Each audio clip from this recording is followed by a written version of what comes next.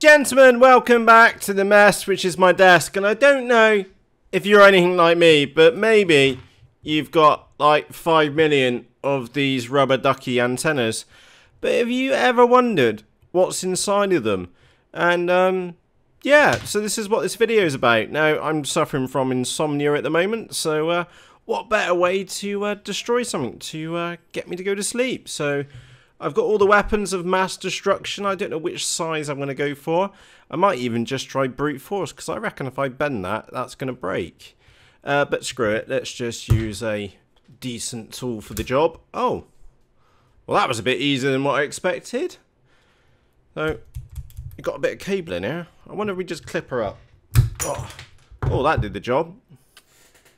I don't even know where it went. Oh, there we go. Alright, so in the bottom, we have got, I presume, just a bit of a cable with a flexi bit so we can bend it in different directions. And that bit's not very good, so... Oh, it makes it... There you go, kids rattle. Not a very good one. Let's go and nip the end off and see if anything's in there. Ooh, that nearly knocked me out. Oh, is that it?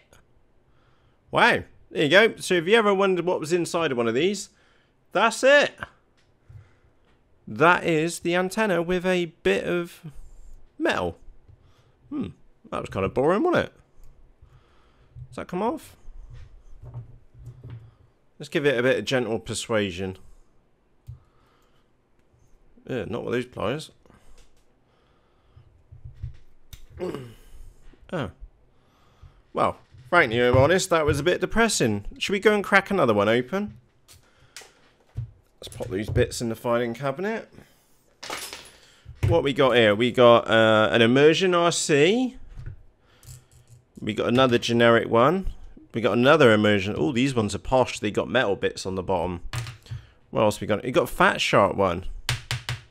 Again with another metal bit on there. Should we go for an immersion RC and see what's in it? Tell you what, this time we'll be a little bit more delicate. Oh, maybe not.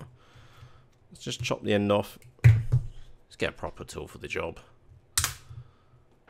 Nothing yet. Nothing yet. Fire in the hole! It looks like exactly the same. I'll tell you what. Yeah, exactly the same. That's what we had the same as last time, isn't it?